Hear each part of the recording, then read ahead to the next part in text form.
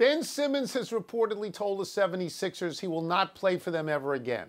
Sixers coach Doc Rivers says the team will try to change Simmons' mind. But that may be just a play to drive the price for Simmons up from where it is now. Wilbon, should your Northwestern boy, Sixers GM Daryl Morey, lower his asking price and end this drama? Well, I'm not going to tell Daryl to lower his asking price. You get what you get. If it can be driven up and you can get that, get it. Good. I mean, you know, Daryl knows how to negotiate deals. But Tony, I will say this. I think they have to deal him. I think they have to trade him. I mean, not only does we haven't heard his voice issue this demand. It's sourcing and there's news reporting, and it's reporting that is certainly accurate. I would deal him. And Tony, I just don't think he can exist in Philly when we go back to talking about cities where they will boo you, cities where they'll take one look at you if they think you are not up to their level of play, of the standard. They'll boo you. They'll run you out of Philadelphia. I don't think this is good for Ben Simmons. I think Ben Simmons has a future, a big future still potentially. I think he can pursue that in many other cities. And I think that Philadelphia can probably get back, I don't know, at least 90 cents on the dollar. But I don't think Philadelphia is that place, do you? No, I don't. I think he is now better served by a change of scenery in the way that Markelle Fultz was better served leaving Philadelphia and getting a change of scenery.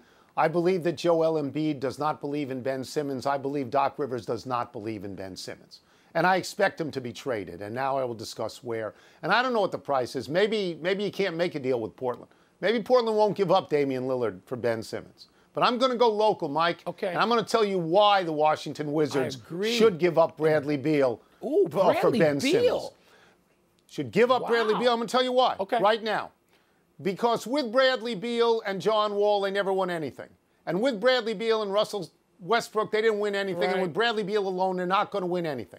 This guy, Ben Simmons, is a much better defender than Bradley Beal. He's a much better rebounder. He's a much better passer and will integrate more people on the team, and they will be happier. This is a trade that benefits both teams because, Mike, if Bradley Beal goes to the Sixers, they can win a title. He's what they need, and Ben Simmons is what 10 guys as rotational players need here. And if he's a better player with a change of scenery, he'll close out the game. Well, Tony, I've got the same team. I've got the Wizards. The Wizards have done, Tommy Shepard, done such a good job over the summer, really the last 2 summers plus drafts. The Wizards are 2 quality players deep at every position. The Wizards have between, I don't know, at least 10, maybe 11th or 12th. They got players. And so Philadelphia needs players now because they're close. They got Joel Embiid. They're paying him big time. They can't just say, oh, like Sam Presti, give me draft picks forever and a day, and we'll no. The process cannot restart now. I agree with you about the Wizards being the major partner. Maybe there has to be a 3-teamer in there, a 3rd team in there. But, wow, I wasn't thinking Bradley Beal. I just think, Tony, Simmons has to go because I don't think this can work for him in Philadelphia. I don't wish that on him. I don't wish the booing on him. I wish that he could get a fresh start and excel. Make the straight-up deal. Both teams benefit. Thanks for watching ESPN on YouTube. For live streaming sports and premium content, subscribe to ESPN+.